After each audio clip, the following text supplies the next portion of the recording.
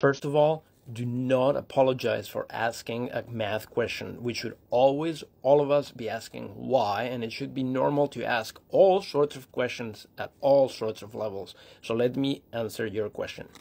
So here the question is whether this expression actually holds, that all those compositions of E and ln's actually gives you 7. And you might think that this is true because e and ln of x are inverses of each other. That means that e to the ln of x equals x.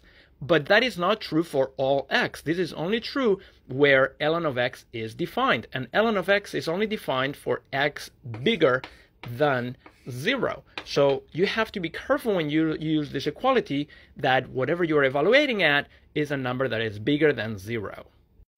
ln of 7 is about 1.94 ... so I can evaluate this ln at that number. Now ln of that number is 0.66 ... so I can evaluate ln at that number. However, ln of that number is negative, so I cannot use ln on a negative number unless this is not the real function ln and is the complex valued ln, in which case I can evaluate that. Negative numbers have logarithms, except that now we have to use the complex logarithm. In other words, a negative number can be expressed as an exponential of a number as long as we use the complex exponential. So here what I did is break this into two exponentials. This exponential to a logarithm of a positive number will give me the positive number back, 0.406, so it gives me the positive or the absolute value of that number, and that minus 1 is produced by this function. E to the pi I is minus 1, and therefore this is that number. In other words, if I raise e, the exponential, the complex exponential e to this complex number, I will get my minus 0.406. Or in other words, the logarithm of minus 0.406 is the logarithm of the positive, the absolute value, plus pi I.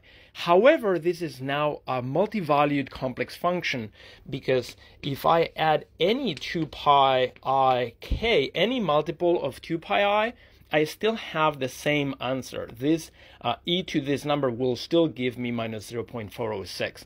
So now we have to add the complication that I have a multi-valued function.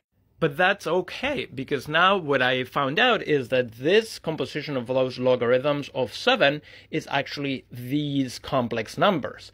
But e to that complex number is minus 0.406. Then e of minus 0.406 gives me the 0.66, and e of 0.66 gives me 1.94, and e of 1.94 gives me 7.